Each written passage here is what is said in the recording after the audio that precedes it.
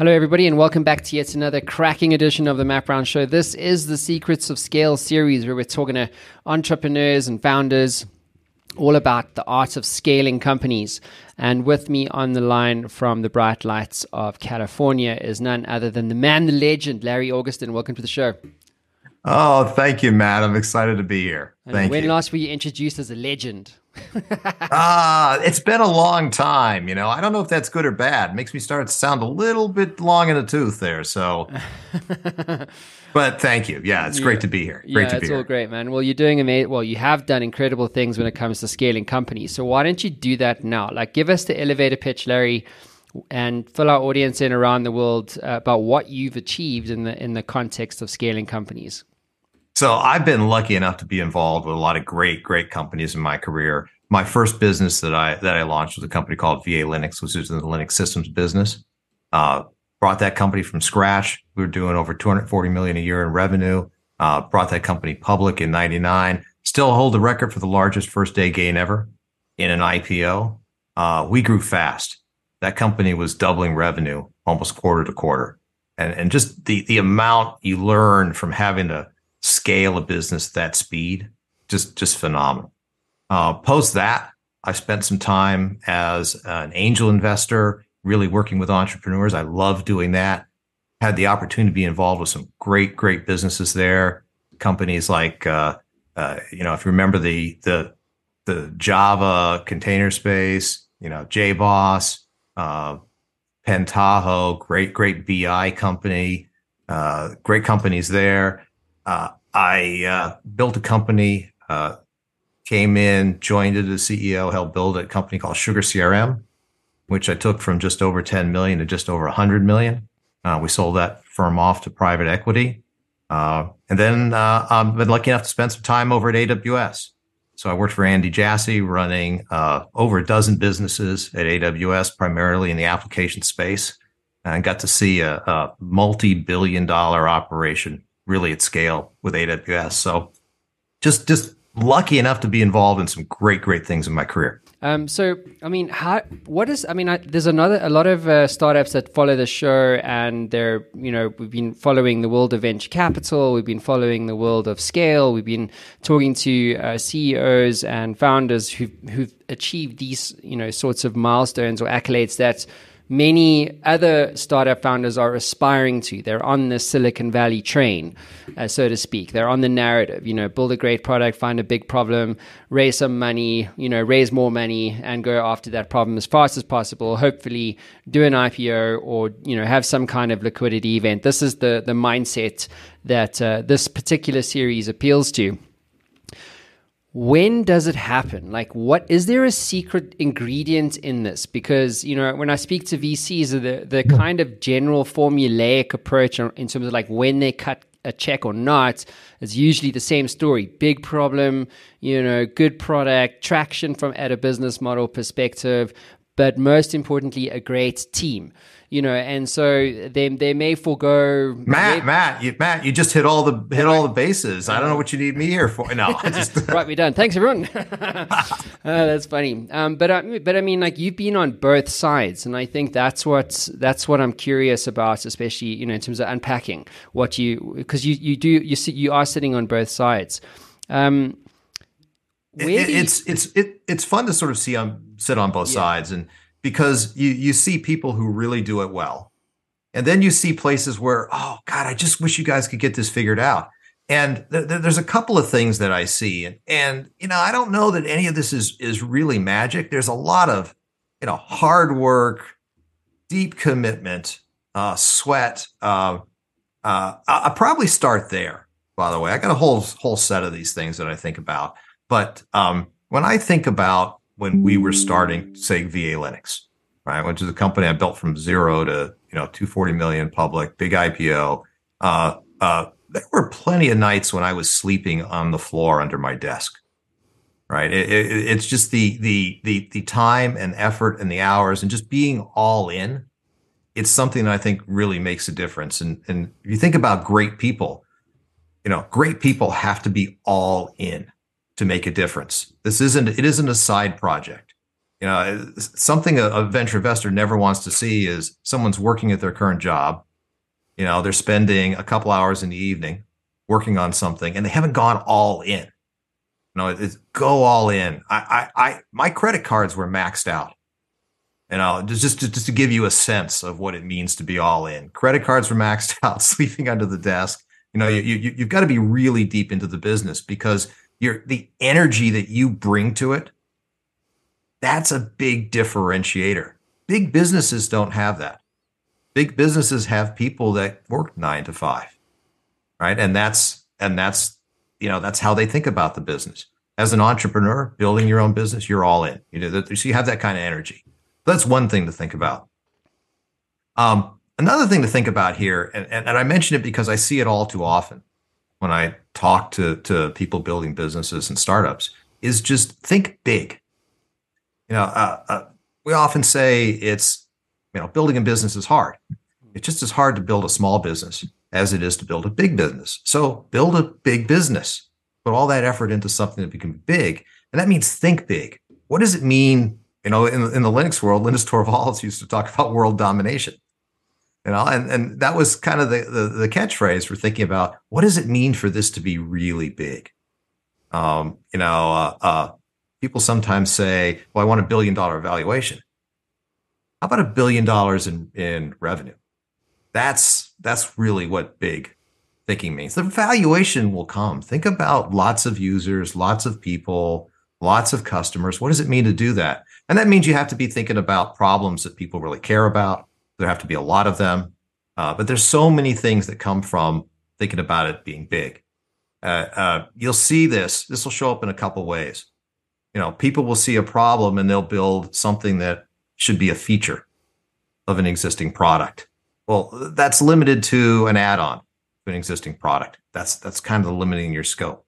Or they build a great product, but they don't know where that product sort of can get big in the broader world. And the sense of, okay, I'm solving a bigger problem than just that product. And you kind of get this one product business. And again, you can have a fine little business here, but it's not really thinking big. So how do you think about, where you have multiple products and multiple features across all of those products and you're solving a big problem? Now, it doesn't mean you start there, right? Because you got to start focused and you got to grow into this, but think big. I don't know. Those are a couple of things that I think influence the success that you see in great companies. Thinking big is a philosophy. I actually have a custom license plate up my stairs from the basement for my kids because they're starting to read and shit. So I'm trying to implant this idea about think big, and it literally says, think big, Colorado, like a custom license plate thing on one of the stairs. And so I very much subscribe to what you're saying. However, I just from experience, I've learned that some founders don't do scale well. They're actually they don't have the skill set to do it, or they raise a lot of money and then the business does start scaling, but then for whatever reason, the board or the investors, they replace them. And I think the stat was 50% of venture-backed startups replace the founder. And I literally spoke to a guy yesterday. I won't mention who it is, but basically, founder, CEO, 20-year-old company, took PE money, and the private equity team are like, look, we're gonna, you must now become chairman, and we're gonna put a CEO in who can actually get us a return on our capital. So I think this is, and not in all cases. You do find cases where founders are able to scale to the extent that the company does, but the half of the time it doesn't, if not more than that. And so for me, I guess where I'm trying to go with this, Larry, is you have to actually know what type of founder you are, because sometimes, and another conversation I had this morning on a different series, but the guy was saying he scaled his company, woke up one morning and he was like, this sucks. I don't like scale. I like the idea of scale, but in reality, I actually don't like it. It doesn't make me happy. Yeah, no, look, you absolutely have to decide what type of founder you are. And there are plenty of great stories where a founder has brought in a business partner, someone who knows how to operate and scale the business, and that's a great, great relationship. There are also many, many great stories where that founder has stayed in that CEO seat and grown up. And you have to have a commitment to doing that. What you do as the CEO of a $100 million, 500 person company, or a $1 billion, 5,000 person company is very, very different than what you do as I do everything as the, head of a 10 person company. It's very different. And you have to be willing to change with that and adjust and learn along the way. One of the things that I always did that I think helped me was, I hired people that I could learn from. I used to say that if I'm going to hire someone to do a job, I want them to do it better than I can. That's the point, right? Why would I hire you if I can do the job that well? And some people I don't think necessarily think that way, right? They think, I'm going to hire someone to teach them to do the job.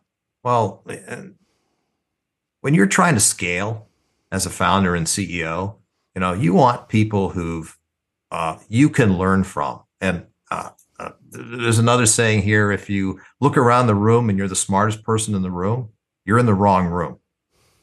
Okay. Make sure that you are hiring great people that you can learn from, and they will help you. They will help you grow into that role. They will help you understand how what you did when you were a 10 person company is very different than how you spend your time, as a 5,000 person company. And don't be afraid of that, and let them help you with that. Get some great help there. The other thing I would tell people, I don't think enough people do this, which is get a coach. I've always had coaches in my career. I had mentors and coaches. I've hired people to sort of help me understand how I'm doing my job in the business, what the team needs, what the company needs, what am I missing? That's a good, athletes have coaches. It's why you should have that as an executive. So, that's another way to think about how you can scale. Mm. How do you reconcile, there's sometimes I don't think it's a good idea to give your mind questions that it cannot answer relatively easily, So for example, like, what is my purpose in life? Or, it's like, I don't know, what is it, a set of car keys that I leave it lying around in the basement somewhere? And so I ask founders on the series, and CEOs of like Series D, massively mature companies, I'm like, how much scale is enough? Like, how do you figure that out? Because it's an interesting one, right? Because I do believe, and I wrote about this in my book, that there is a Silicon Valley narrative that it's start a business, do lots of focus groups, pivot, find a product market fit, then you raise money, know your unit economics, scale, raise, and then you sell it. And that's the startup narrative, isn't it? And then when I spoke to Bo Burlingham, who literally wrote the book Finish Big and Small Giants, where he spoke to founders who've been on that train and then sold and went to like epic amounts of depression, like after exiting, because it's kind of like, it's hard. Your whole life is tied up in that. Oh, totally. If you have done what I suggested here, which is you are all in at that is your world, and then when it's gone, that's a tough path. That's a really tough path, because now you're trying to figure out, well, what do I do next? Where do I go from there? So I get that. There's this tension that often happens in companies between investors and founders about the exit process. And I actually often see it go the other way from what you described, which is the investors want to get money out. And I remind founder of this. When you took money as an investor, that wasn't a permanent check.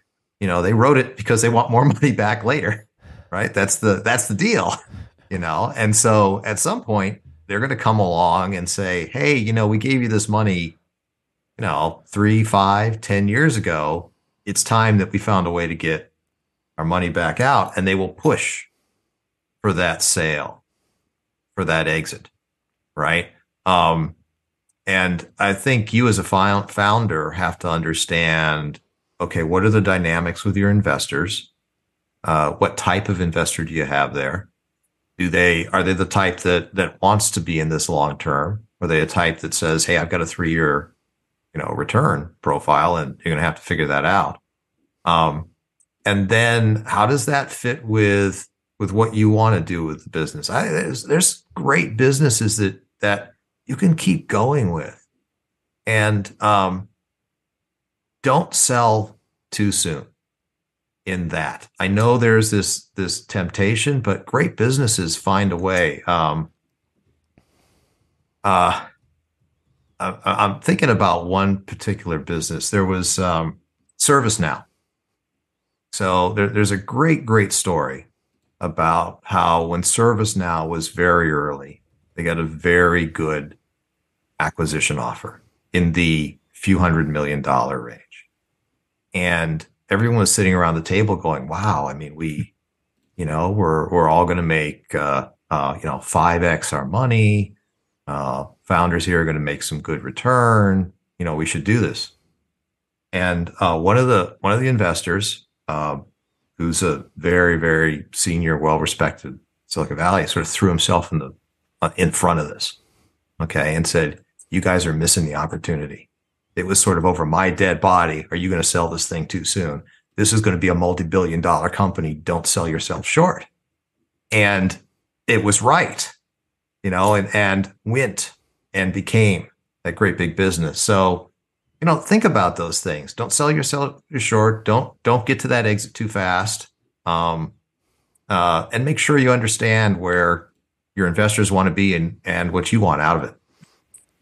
Yeah, and I think that last point is really key, right? What you want out of it, because I think it's important to know what you're getting into. Because I've bootstrapped companies, I've raised money, and let me tell you, I've learned very quickly that I actually hate having a number over my head. It's like I have an existential problem with authority. And so it feels like, well, I have a board. It's like, no, like that. I tell you what I see in great companies, great founders is they're actually not hugely, number target focused. They're focused on a great business, something that adds value to customers and that's solving real problems. And I may be being a little too dramatic in that because they usually have, a good sense of controls and operations, but that's not what drives them. They're not passionate about growing ARR by, 30%. That's not the passion. The passion is solving the problem in the best way, in a great way, such that customers are really excited. And you do that, the metrics, the company comes, right? It happens from that. So you need to be deep and passionate about it. Mm. Larry, what would you say has been your greatest achievement in the context of scale? Was it the initial IPO story, or is it what you've done since then? Oh, greatest achievement in scale. The businesses I ran at AWS were clearly the largest in scale. I was very proud of taking a business in Sugar CRM and growing in that growth. I'd say clearly if you look at just the doing it for the first time, nothing really compares with that doing it for the first time and that rocket ship of the first time. So I guess in spite of the other things, I kind of go back to that first experience where it was completely my own thing.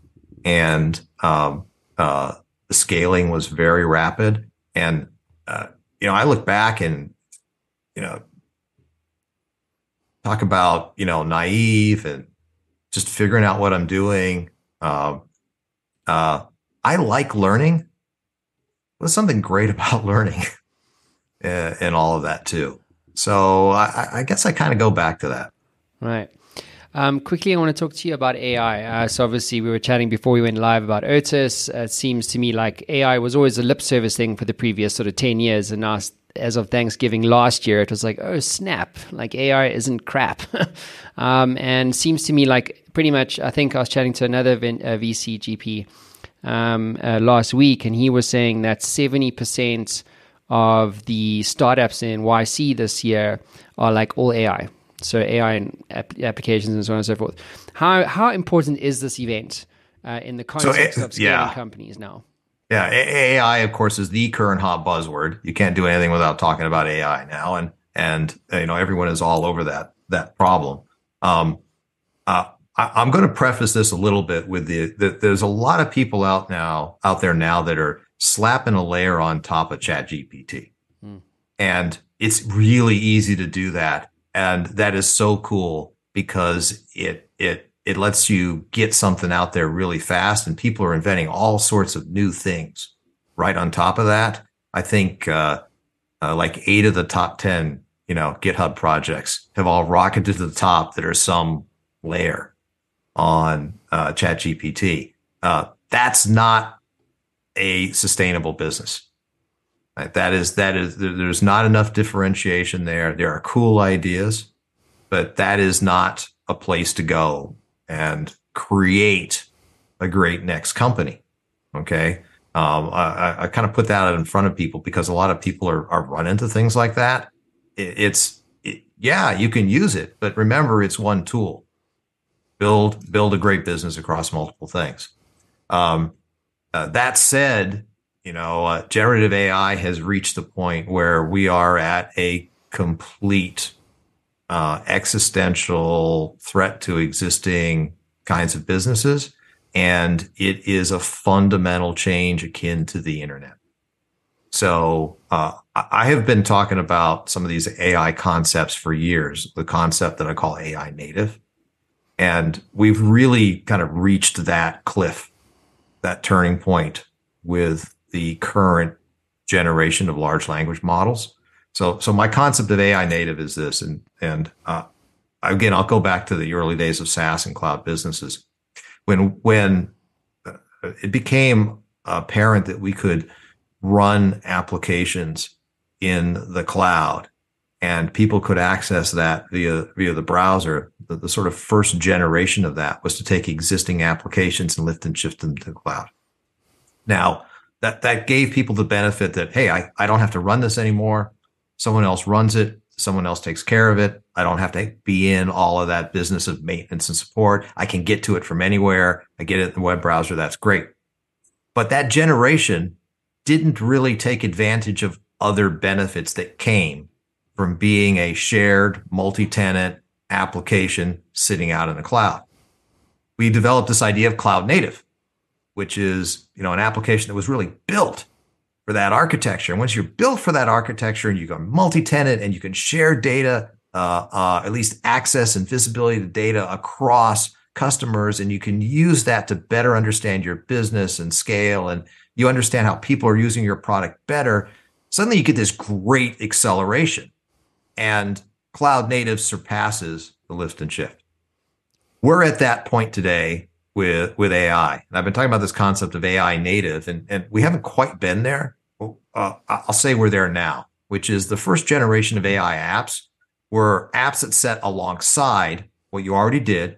They probably pulled data out, and then they gave you some advice about what to do. Good thing to start, great place, useful. But we're now at the point where that whole app is going to be rethought. The way you use it is going to be rethought. And think about this. The AI is going to be the one at the core doing most of the grunt work. And the advisor, the person managing it, is you. So the user is now more in the manager, guidance, check role versus where they are today, which is they're in the role of doing things with the AI suggesting them. That flip where you go, and by the way, that going with that is going to be a fundamental architecture change inside these applications, where the machine learning algorithm is going to be at the center. And what we often have today, that structured database with tables and fields, that thing is going to sit to the side, because that's the side reporting or the side analysis that goes with it. The core is going to be that AI that's helping and actually doing the work, that's going to sit at the center. So we're going to see this complete restructure of these kinds of apps. I mean, I'll give you a specific example that I think people might relate to, which is an app that I use all the time is Grammarly. I love Grammarly. Sits on the side of sits on the side of Word, and it advises me. But if you think about the ability now of these LLMs to actually write and write good prose, the way I use ChatGPT is I'm giving it guidance. I'm telling it, here are the things that I want you to write about, that I care about.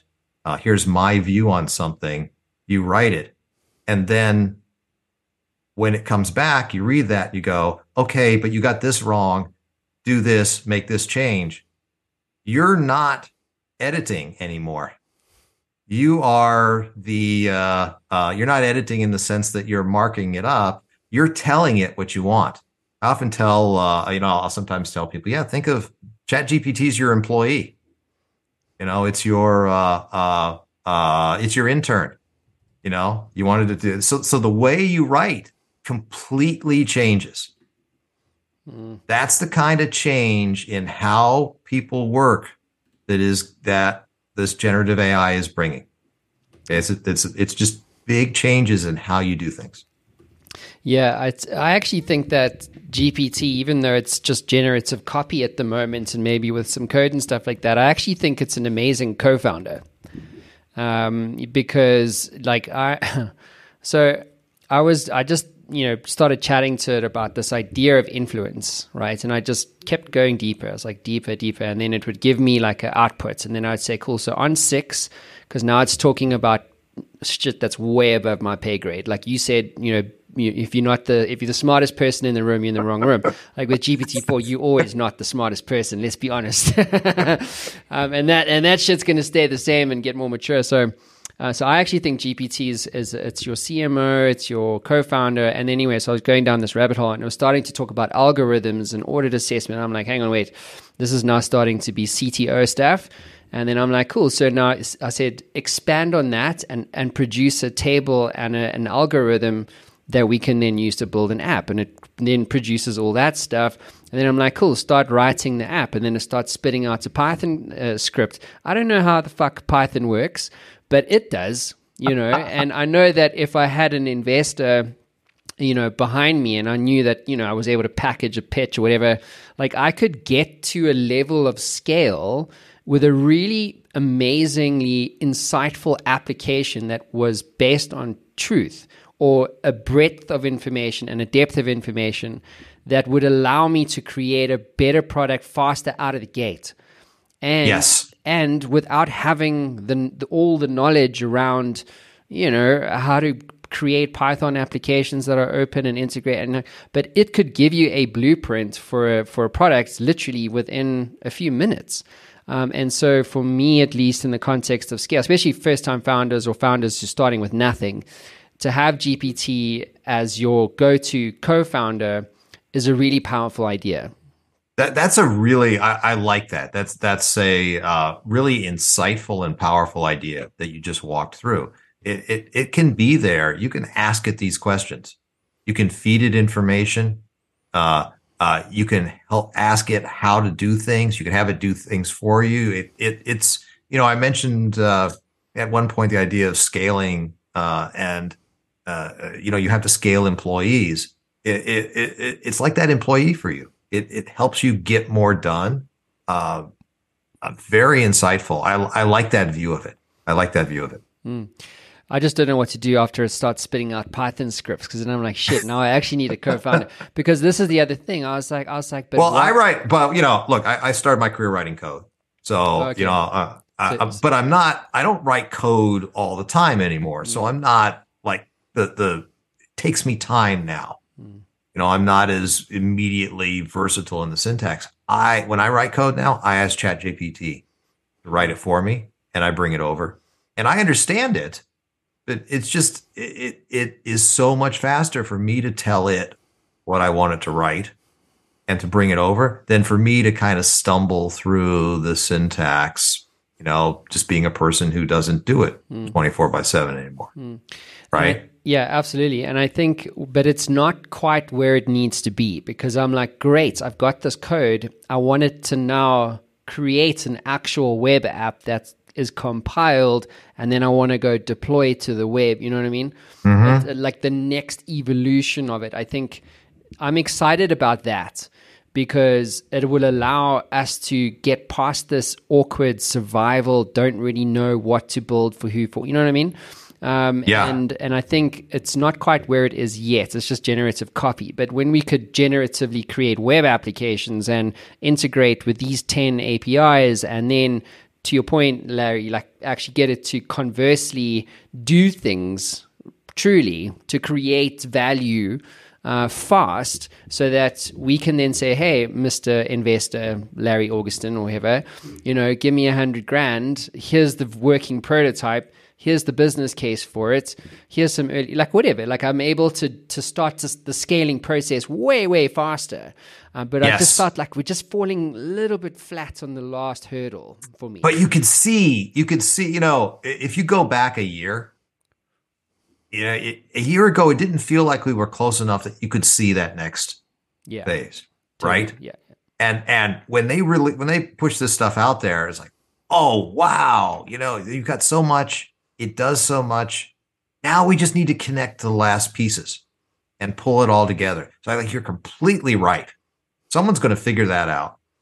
They're going to tie this into the point where I have an idea for a web app. I'm going to be able to walk ChatGPT through it. And, it may not be ChatGPT, but, a GPT-4 or a large language model that gets this, that is connected on the back end, and you're going to get a prototype. You could see it now. It's just we're kind of in the it's far enough along that if you're looking down the highway, you can see where the road needs to go. We got to build it still, but we're far enough along we can see the end. It's going to happen now. How much? So let's maybe future pace this, right? So let's say that, who knows, let's just say it's in a year from now. It's entirely probable. Like I know Adam Oliner from Graft, and he's creating this platform of pre-trained AI libraries that a founder entrepreneur can come along to and literally drag and drop. I'll connect you to them if you're interested. But anyway, so like you can drag and drop these libraries of pre-trained, so you don't have to find the data, you don't have to train, you don't have to have the expertise. So what they're doing is they're enabling democratized access to AI, true application AI, which is amazing, right? So let's say that this all happens, and that any founder anywhere in the world now has access to pre-trained libraries, and actually GPT is just something that used to happen. It was cool for a while, but now we're now in this mature ecosystem, right, where we can create applications at speed and start scaling things faster than ever before. So assuming that it's now democratized, how much of a strategic differentiator is AI going to be at that point? Because it seems to me that when anything is, dematerialized and democratized and so on and so forth, it's Peter Diamandis, isn't it? So now think about this. I was giving the analogy to cloud native. Okay. Right. Is the fact that your application is SaaS and run in the cloud differentiation enough? No, not anymore. Right. It's the same thing here. AI is going to be an important component of every application. That we will get to that point. But in and of itself, it's not sufficient differentiation. It's not going to separate you, because the person next to you can do it too. Just like I have a great app, I put it in the cloud. If the fact that you're in the cloud is the only thing special about you, that's not enough. We're going to see the same thing here. So where do you think the opportunity is then, if we future pace the same conversation where democratized access to AI is truly there and you can create a web app in literally an hour? Assuming that we get there, in the context of scale, where's the secret going to lie, would you say? Is it in the team? Is it in the vision and the execution? Where would you say the rubber hits the road then in terms of scale? Well, there's a couple things. In terms of scale, right? You still have to figure out how to bring that thing out, get customers, go to markets, do all of those things. And this is something that I have been pushing on startups now for a long time. The technology is just getting easier. Every few years, we can recreate something that was built, a few years ago. And guess what? It takes us half the time to rebuild it. And it probably runs, probably costs us half to run it. So it's cheaper, faster, better. The technology is advancing so fast that people can now create these fantastic applications and recreate things, of a few years ago easily, cheaply, quickly. Okay. So when you're in this world where the technology is becoming easier to replicate so quickly, then the key for startups really becomes, how do I find customers? And I used to do this graph where I would look at the cost to build a technology versus the cost to sell a technology. And it's the cost to go to market that's really kind of growing through the roof for most of the companies. And this is kind of odd. I'm a technologist by training, and so I tend to think about what the product is and what it does in building great products. But it just keeps getting easier and easier and easier to build the product. It's actually getting harder and harder and harder to figure out how to sell and go to market. So when you think about that part of the business and how you scale, you've got to be thinking about, how do we go to market? How do we get customers? How do we find customers? There's a concept here that I often talk about. It's go to market built in, which is, you see this in a lot of great product founders, right? They come in, they create a great product, and then they kind of walk in with the product and say, okay, now we need to go sell it. Like, well, congratulations. That's actually the harder part of the problem. You solve the easy part. You solve the easy part. Okay. And if from the beginning you say, okay, we have this great product idea, but how are we going to find people? How are we going to get it in the hands of people and enable that to grow rapidly and scale? And if you have a plan for that from the beginning, you'll often actually change the product to support that. So, freemium kinds of models are a great example of that. Is it a product where I can have a bottoms up sales motion? People will try, they get started and then they buy. You have to have some concept of how you're going to get unfair advantage and go to market. Think of that at the beginning. Feed that into your product design. You will be just way, way ahead when it comes to the question of, how do I scale this? Because you will have built your product to support the scaling method. Yeah. That's such a powerful point. I mean, I've been running this private placement perspective series talking to GPs, and I said, listen, how many of your portfolio actually meet their projections? And then I put this thing out on Twitter where it's this guy. It's like this animation, but it's a guy that's walking into a crowd of people and they're just avoiding him like the plague. And I'm like, this is exactly like startups post-race trying to meet their projections. There's the joke of the first board meeting past the investment. It's the oh shit board meeting, because it is. It's the first board meeting past the event. Guess what? We didn't hit any of the numbers we told you, when we took the money. But, it's okay. Everyone expects that sort of now. But yeah. You got to take your projections or their projections, divide that by 5, take their costs, double that by 2, and then you kind of in the reality world. There you go. Yes. So Larry, what is your advice to a founder listening to us or watching us somewhere in the world today about scaling a company? Is there something that you believe truly that, or maybe an unconventional idea that you know to be true that the world doesn't know about? Is there something interesting or insightful there that you'd like to depart to our audience? That the world doesn't know about? Yeah. I don't know that there's a silver bullet out there. I'll tell you that. Okay, I don't know if there's a silver bullet out there. I think when you are figuring out how to scale up a business, you really have to think about the team and the people and how you get leverage on your time, how you get leverage on where you spend your effort, and how you make things easy there. Here's a piece of advice that I often find people need in this space, which is you have to in order to scale, the idea has to be simple because it has to be repeated and replicable, and that has to happen across lots of people. As you hire people, the idea of what they do has to be simple. As you find more and more customers, the idea of what the problem you solve for them has to be simple. Most founders are very smart. Smart people are happy with complexity. That complexity doesn't scale. That's a rule for you there, which is think about how you simplify what you do so that you can have thousands of employees. You can explain it to thousands of customers. There's a concept we used to use, which was the idea of you get the back of your business card. That's the amount of space you have.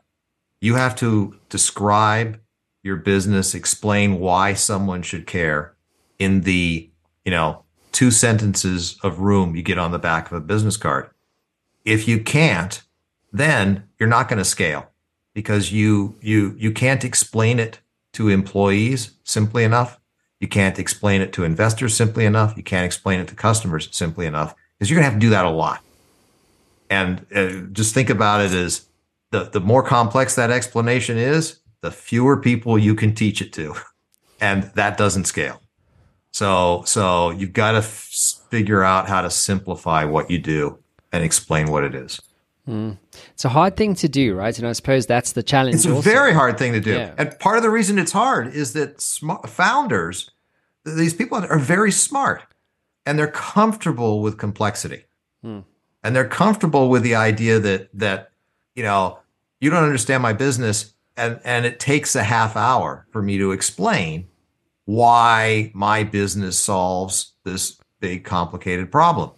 And that may absolutely be true, and that is, but that is the weakness of, that intelligent, smart person. You have to learn to abstract that out and simplify it.